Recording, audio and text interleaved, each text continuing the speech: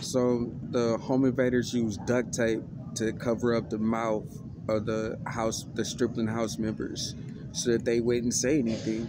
And a lot of the duct tape came from the stripling people being raped.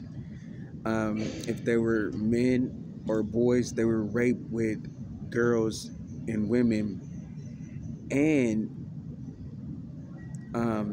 boys and men. And if they were women and girls, they were raped with boys and men and girls and women. And that was a lot of the duct tape. But the homosexuality was a part of the duct tape, and they had blackmail. So they turned all of the stripling house members into celebrities, and they would use these homosexual photographs as blackmail to stop a career or credibility. That was the duct tape. Um, and so the duct tape for Aaron was Nene. The duct tape for Aaron was Anna Rosa Renteria. The duct tape for Aaron was Aaliyah Cooper. The duct tape for Aaron was Marquesha Peters. The duct tape for Aaron was homosexuality. But it was nothing that Aaron could do. He was raped. I was raped. I'm Aaron.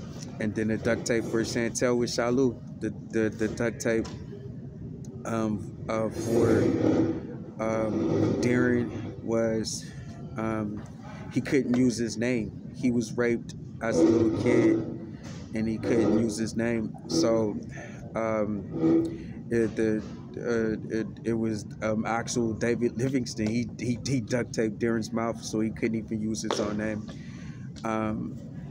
And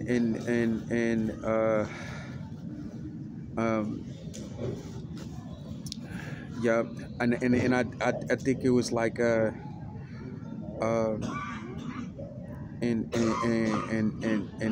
that's probably